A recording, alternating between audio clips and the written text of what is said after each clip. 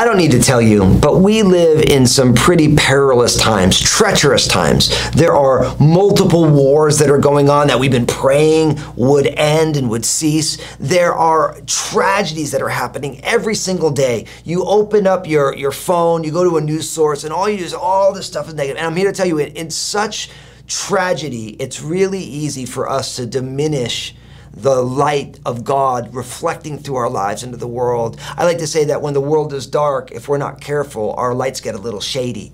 And the Bible tells us that God is light, and in him is no darkness at all. There's no shadow of turning with God. And so I want to encourage you to today turn to Jesus and say, Lord, clear off the mirror of my heart that I might reflect your light without any dimming, without any shadows into this dark world, because light is necessary in the darkness because people can see by it. And that light is Jesus, and Jesus is the light of life. Let us be his reflectors in this generation. God bless you.